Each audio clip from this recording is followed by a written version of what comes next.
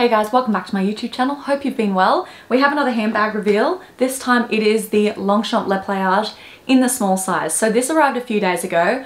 I've been using it every day. Love this bag and I cannot wait to talk all about it in this video. So as some of you would know, I have this bag in the large size with the long handle and I love to use it for work, love to use it for travel. It is like my ultimate tote bag and I have it in black. Then I loved it so much that I thought, you know what, I might try out the medium size. It might be, you know, just a nice option. And I wanted to get it in the color paper. But for me, the medium just wasn't working well because I find I'm either a really large bag person or a small bag person. So I decided to part ways with that, but I still loved that paper color. So that is why I opted for the small size in paper. And this color in particular is often sold out, and I can see why, because it goes with a lot of the light colors in my wardrobe and then also the dark colors. So what I'm going to do is I'm going to go through what's in my bag because I feel like that is the best way to share with you guys the capacity of the bag. I mean, even with all of my things in here, there is still so much room. It's an organized mess at the moment, but I actually don't mind it for a change. It's kind of nice just throwing everything in there and just being a little more casual with it. So loving that. And I'll also share with you guys what doesn't fit inside the bag at the end, because there are some common things that someone might want to carry and it might help some of you make that decision. So we have my mobile phone. This is the iPhone 13 Pro. This case is beautiful, by the way. I purchased it from Temu. I'll link it below. Anything I can, I'll link below. We have my Ray-Ban sunglasses. They're not actually in here because I left them in the car, but I wear the hexagonal wireframe ones. We've got my Louis Vuitton card holder. This is in the contrast monogram print. Really, really love that. We have my Louis Vuitton 4 key holder. This just holds all of my house keys, work fob, all of that stuff. We've got an Aesop or Aesop, I don't know how you actually pronounce this brand, but this is a hand cream and it is in the scent Mandarin Rind, Rosemary Leaf and Cedar Atlas. Really, really nice, quite a strong smell, but as you can see, I'm getting through it. We've got a lip gloss. This is the one I have on today. It is the Fenty Beauty, what is it? Gloss Bomb Riri. I'm really, really liking this color. The purpley shades for me, I feel like really go with my complexion. We've got a comb. Can't go wrong with a comb. We've got some gum. This is the True Gum in this flavor mint. We've got a pen. I mean, not much more to say about that. We've got my hand sanitizer. This is one of those refillable spray ones, and it's such a nice light mist that you simply just apply it like that. I don't use hand sanitizer a lot, generally just after I fuel up the car or after I do the groceries. I've got a reusable shopping bag. I use this all the time, and whenever I don't pack it in my bag, I am missing it. So love that. And then I have my little vintage Chanel pouch, which holds a couple more essentials. What have we got in here? We've got a little roll-on perfume.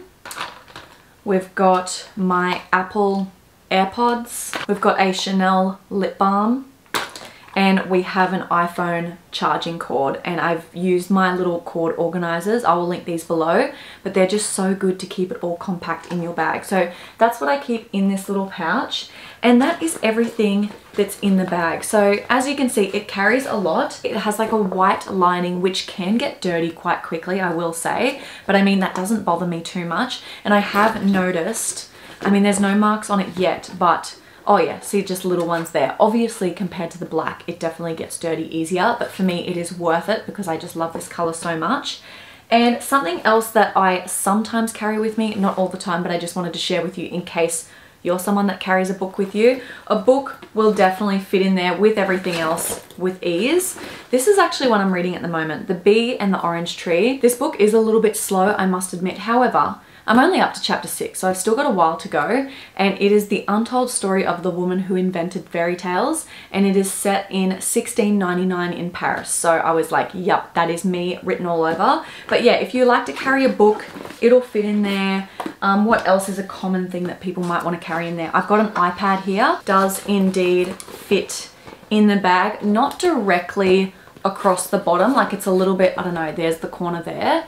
But it will fit in there, especially if you're traveling or anything. It'll just kind of sit diagonally. So if you do have an iPad that you like to carry, yes, it will fit in there, but I wouldn't say yeah, I wouldn't say it's the perfect fit, but it'll go. And then I have my A5 planner. So I haven't been carrying this with me much lately. I've kind of just been leaving it home on my desk. But if you are someone that likes to carry your large planner, unfortunately the A5 size fits, but I mean, it's a bit of a tight, actually, is it tight? No, it'll fit, but you know, it makes the bag a little bit wonky, and it's in there tight. So if you had to carry it, you could, and you could probably just leave it unzipped if you're just popping down to like the local cafe or something to do some work. But personally, I won't be carrying my A5 planner. But I'm really loving this bag because it's carrying everything that I would need.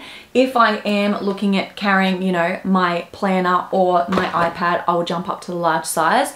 But generally day to day, that's not the stuff I'm taking with me. And while I've got you, I wanted to compare the two sizes. So this is the little pouch with the top handle, and this is the small size. So as you can see, huge difference in size. This is great as a little catch-all inside your bag. So yeah, I feel like I have the perfect little collection of Longchamp. I've got the very small little pouch, I've got the small size for every day, and then I've got the large size for travel and work. And I honestly think they're the only sizes I need. And if I do want to add more Longchamp pieces to my collection, I'll probably just get those sizes in different colors and variations. So really, really happy with this. If you guys have any questions about this bag, let me know in the comments below. I will for sure answer them for you. And I'll also link this bag below. And if you don't already follow me on Instagram or TikTok, make sure you do, because I do a lot of outfit of the days where you'll be able to see me styling this piece. So that is the Longchamp Le Pliage in the small size. And I have plenty of other videos on these bags. So I'll of course link those below. And coming up, I have a vintage handbag restoration for you guys and handbag reveal. So that is super exciting, but I won't be able to do that till next week because this weekend I'm off to Sydney. So I'll try and vlog that for you. So if you're not already subscribed, make sure you do. We have a lot of exciting content coming, and I will catch you all in my next one. Bye guys.